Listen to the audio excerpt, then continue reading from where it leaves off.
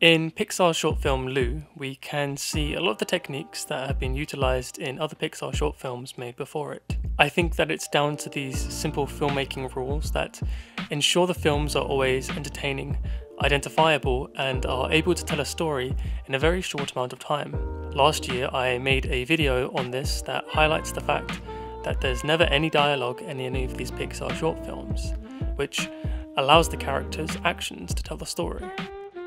And also that there's a heavy use of the Kuleshov effect that had been described by Alfred Hitchcock. In this video I'd like to go over some more techniques that Pixar uses in order to quickly establish characters and prompts the audience to characterize the characters in the films themselves. Now, the first thing that you'll see in any Pixar short film is just the title, followed by an establishing shot of the location that the film will take place in. Now, the title might seem like a simple introduction to the film, but it's also an embodiment of the tone of the film that's being made. In the short film Red's Dream, the audience is shown this rainy noir night leading up to the introduction of the character Red, a dreamy bicycle.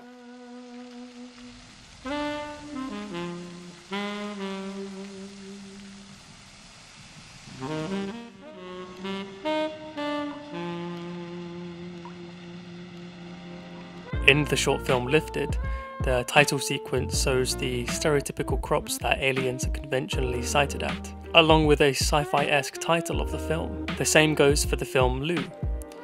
We see all of the letters fallen off from the lost and found box that make up Lou's name. These are all important. They give the audience an expectation as to what the film might be about. Pixar relies on expectations and stereotypes a lot in their short films. And if there are no expectations, then Pixar will establish one. In the case of Lou, we're shown a playground with kids during their school break. And where you have a playground, you're going to have a bully that comes along with it. This is simple for the audience to identify because there is already a stereotype that's been put into place. Whereas in the film La Luna, there are characteristics that are established by the characters themselves. It's established that the three generations of men in the family have their own traits, shown by the way that they wear their hat, and also by what kind of tool they use to clean the moon of stars in the third act. The kid in the film is indecisive at the beginning, but as he figures out a solution to the problem that neither his father or grandfather can figure out, we as an audience can see that he has developed as a character. This is shown through the new way that he wears his hat, and also by the different tool he uses compared to his grandfather and father. By relying on the audience to project the stereotypes onto the screen, Pixar has more time to tell a story and manipulate the expectations of the characters. The subject of the characters and their development in the film can also pave the way for a moral end to the story. In the film Piper, the story is of a bird out of water and how courage can lead to happiness. In the film Feast, the story shows that self-sacrifice will make you happier than selfishness. In the case of the film Lou, the moral of the story is that you can be happier by being kind than being a bully. Now, with all of that being said, there is another aspect of Pixar's films that tells story efficiently. This is known as the Kiki and Boober effect. Before I explain, I'd like to just first point out that I was introduced to this phenomena by the YouTube channel Now You See It. He does great videos with some of the same subject as mine, so I'd highly recommend checking out his channel. Now, the premise of the Kiki and Boober effect is this.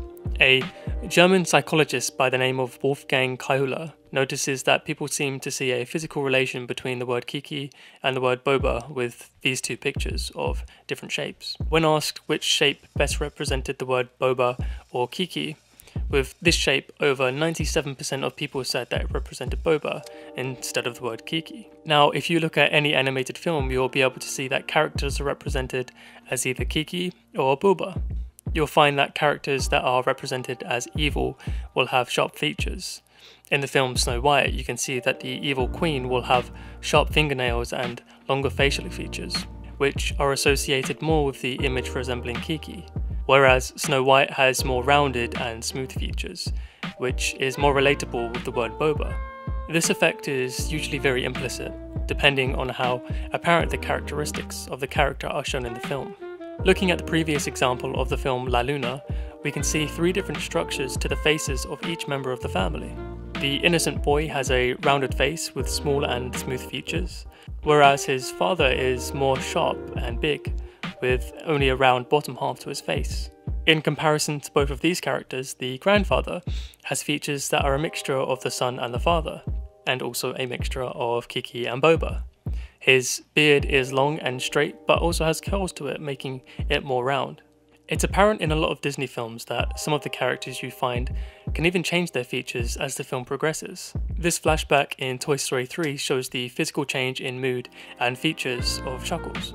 With a broken button, eyebrows, and hair, his features become more sharp and less like his original complete round self. So you can tell the audience exactly what the character is going to be like by shaping them in a way that either resembles Kiki or Boba. Lou is shaped a lot like Boba, where he has very round eyes and baggy dressing made up of just one jumper.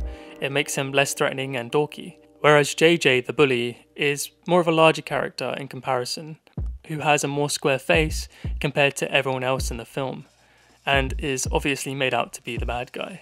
You can even see that in flashbacks to the time where he was more innocent, his face is rounder and he is a lot smaller. Although it's a phenomenon that's subtle to the audience, it works well to immediately decode what a character without any kind of backstory or exposition is like. It's a very implicit technique that saves Pixar time in order to tell a full story and allows for character development as well as leaves room for the audience to see the moral in the story. It's another reason why these stories are told in animation. The little details that might be missed in action-based shorts can be magnified by creating wacky characters that demand the screen. I'm always so impressed with the short films that Pixar has made in the last 30 years. Not only have they become pioneers in the animation process, but they manage to tell such great stories in ways that can't really be told in any other way. It was 30 years ago this year, in 2018, that Pixar won their first Academy Award in 1988. It would be nicer to see it happen again. Alright guys, I really appreciate it if you've got to this point in the video. If you have, then you can leave a rating below to let me know what you thought. And since you've stayed so long, please leave a comment saying, always wear a helmet, to let me know that you've got to this part of the video. I'd also like to say thanks for over 12,000 subscribers. In this past week, this channel has gained over 500 subscribers, which to me is absolutely amazing. Okay, that's it for this video. My name is James Hayes, and thank you so much for watching.